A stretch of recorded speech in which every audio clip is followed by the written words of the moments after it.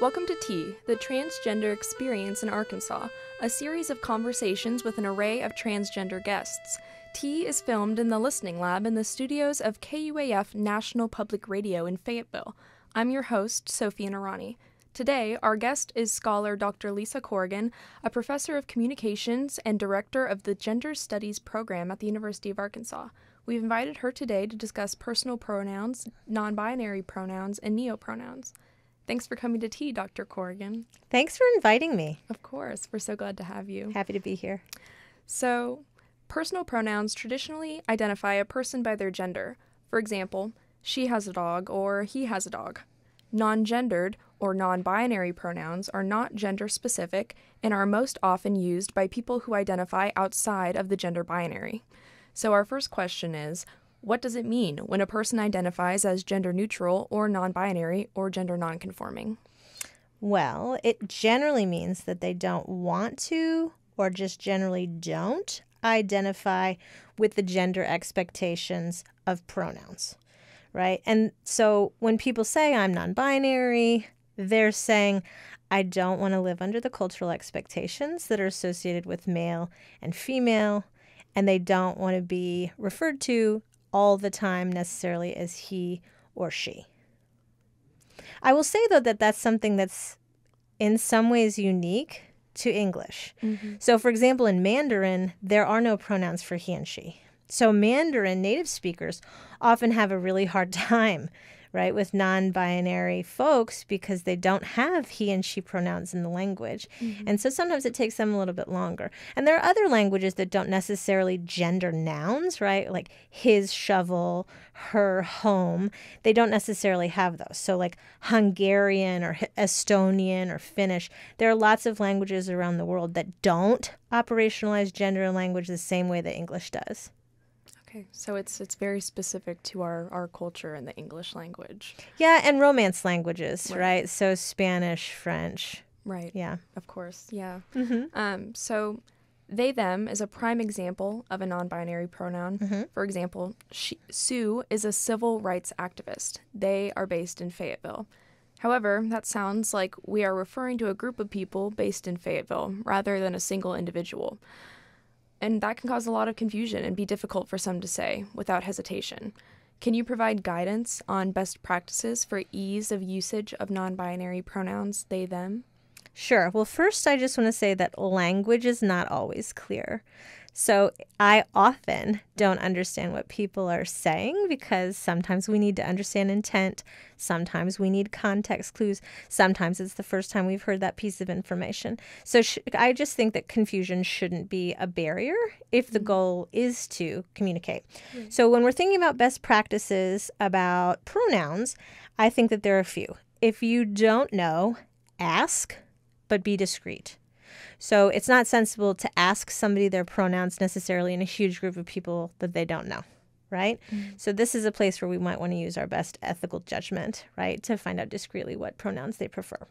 I also think it's sensible to use they or them when you're first getting to know a person until you know what their pronouns are. If you make a mistake, it's okay. You can apologize, but be gracious about it, right? And the person you're speaking with will also be gracious in return. The point is that people want to be seen and understood, and they want good faith effort. They don't want to have conflict. The point is not to punish people who make mistakes. It's to genuinely understand where people are coming from. And it seems sensible to me that to use preferred pronouns if you know them when you're introducing people. So for example, my pronouns are she, her. It's in a bunch of the literature if you look me up. Mm-hmm. And so if somebody's introducing me, they would say, "Hi, this is Lisa. I want you to meet her. This is where she works." And so it makes sense to me as a good habit to use the preferred pronouns as soon as we know them so that we can practice and practice and practice. And I understand that it's not necessarily going to come easily to people, especially if pronouns change over time, but it's really the good faith effort that matters and will be appreciated, I think, by anyone you're interacting with who might, use non-gender pronouns. Right. So I use non-binary pronouns and she, her as well. So I use she, they. And like you were mentioning earlier, it has to do with my comfort with identifying as a female in our culture and how I don't identify with that on a day-to-day basis. So, and that's common with a lot of my friends. I surround myself with a lot of queer people, so it's common and it's easier to understand for us because we're around it a lot more of the time. Yeah, you have more chance to practice. Yeah, exactly. I think for people who live, right, in worlds that are strictly controlled by the binary, it feels unfamiliar to use they, them in particular, or even to use she and they together. Right. And that's just a learning curve. It's like any other kind of getting to know you information, right? It's like I'm thinking about new people and it's like, where did you come from? Where did you grow up? What was, what religion are you? And where did you go to school? And where do you work? It's just, biographical information like any other piece. Right. The Trevor Project survey of 40,000 LGBTQ youth find that 1/4 use non-binary pronouns. So, we're accustomed to it, like you were saying. And data shows that most non-binary adults identify as queer, bisexual, or asexual regarding sexual orientation specifically. But non-binary pronouns are not about sexual orientation. So do you want to go into explaining that? Yeah, I mean, really, pronouns have no relationship to sexual orientation whatsoever. And I'm thinking a lot about the Kinsey report, which was the big sex survey that Alfred Kinsey did at the University of Indiana in the 50s, right? And he sent that survey out to a bunch of quote-unquote heterosexual households. And that survey came back, and even though the folks in those households used he, his, him, and she, her, hers, they also were having wildly not normative heterosexual sex lives. So there's really no relationship between sexual orientation and pronouns whatsoever for anybody, regardless of how they identify their sexual orientation. Okay.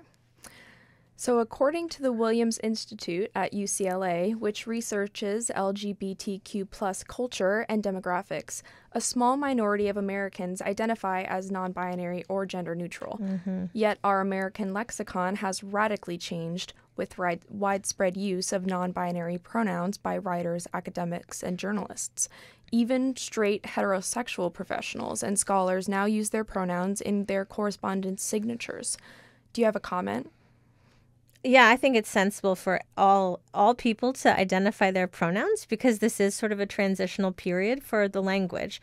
And I mean, if you think about language critically, we invent new words get taken up as slang, there are new philosophical concepts or academic terms that get coined.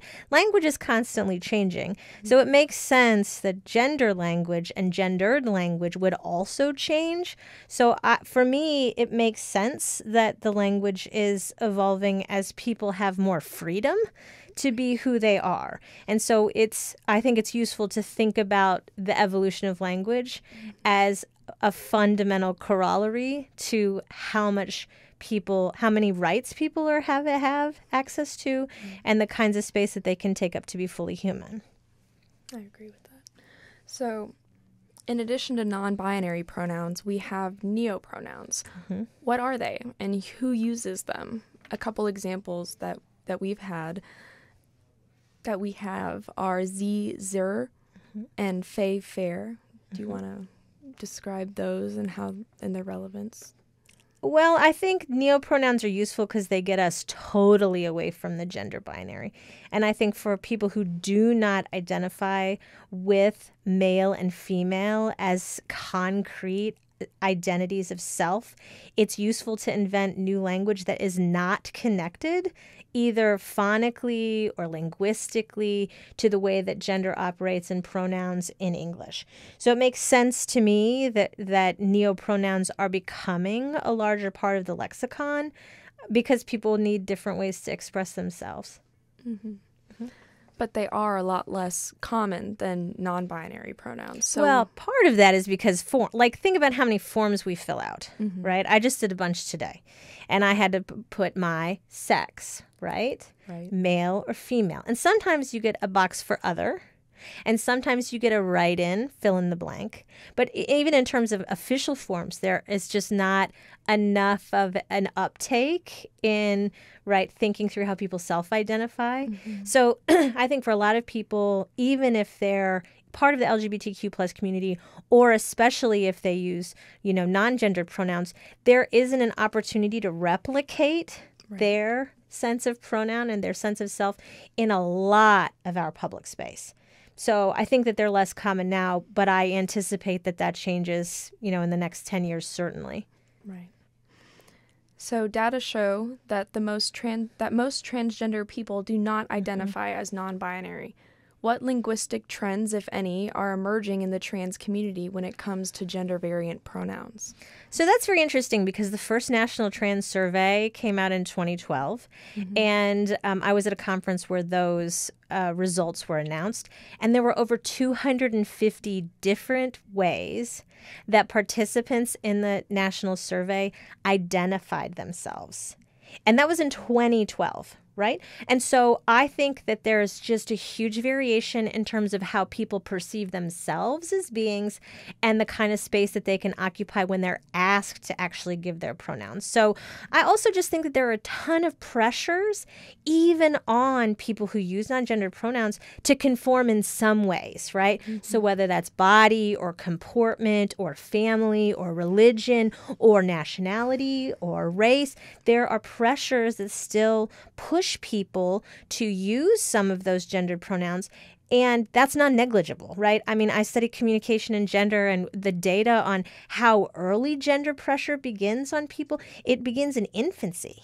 And the preschool studies are fascinating because the way that gender norms are produced and enforced on very, very young children is profound. So some of that's habit, some of it's culture, some of it's violence that enforces, the way that we conform or don't to social norms. But as freedom expands, so does self-expression. Do you have any additional comments, something that you feel like we didn't touch upon? One thing that I think about a lot in terms of people who are new to gender-neutral pronouns is the way that they worry and manifest their anxiety about people who don't conform with gender pronouns. And it makes me wonder how many times they've been misgendered, right? As children or as adults, or if somebody has yelled a slur at them in a fight, right? People don't want to be misgendered, regardless of their gender or sexual orientation. This is a sex panic moment, right? There's a lot of concern about sex and sexuality that happens frequently in the U.S., especially at times of political crisis. And so queer people very often get scapegoated, and that's what's happening now. And it's happening to LGBTQ plus youth. And so I think that the uproar about pronouns is really about anxiety, about the family, and its changing status as capital changes, as the nation changes in response to its relationship to other nations, as immigration changes the population and demographic shifts change. I think that the scapegoating of LGBTQ people, especially as it is articulated around pronouns, is a way that people deal with their anxiety about these changes that they don't feel like they have any control over. I also think that, the psychologists that I work with would say that it's displaced envy sometimes towards the youth. I mean, your generation has a lot more flexibility and freedom to exist in the world in ways that my generation didn't and that older generations don't. And sometimes I think people wish that they had that freedom themselves. I don't think we have a therapeutic culture or a culture of care in the U.S. where people can articulate the disappointments and regrets and resentments of living in a culture that's this violent, especially for as rich as it is, right? Even though we know that is distributed inequitably, I just think that especially you know, with the baby boomer generation being the largest generation in the history of the earth, there were a lot of them. Yeah. And they did not get the attention that they needed. Mm-hmm. There's no way that they could have, right? Because their parents were dealing with this massive war and its aftermath. There were no mental health resources. People didn't have access to education because really higher education was out of reach for most of the country. And they had no language to talk about who they were or what they wanted. So I think for folks who are turning into this programming, it's a real service to think through, what kinds of freedoms we want to secure and make available to future generations. And it's also, I think, a point of reflection, right, about the missed opportunities and unlived lives of so many of our community members. Mm. And so kudos to you for hosting this program and for doing this kind of community work. Of course. No, this is exactly why I came into journalism, because I felt like it's important to provide a voice to those who don't have it on traditional medias and traditional places, So, yeah, that's really good to hear. You got to tell your story, and you got to let people tell their stories, and that's the importance of public journalism. Mm-hmm. So I'm grateful to be a part of it in whatever small way that I can. Yeah. So I'm glad to meet you. It was so good to meet you. It's really lovely. Yeah, this has been really, really nice. The Transgender Experience in Arkansas is a project of KUAF Public Radio, hosted by me, Sophia Narani, she, they, directed and filmed in the Listening Lab by Emerson Alexander, he, him, produced by reporter and accordionist Jacqueline Frolick, she, her, and conceived by reporter Daniel Caruth, he, him. Financial support for T is provided by generous KUAF listeners. Thank you for supporting your public radio station. You can stream our series at listeninglabkuaf.com.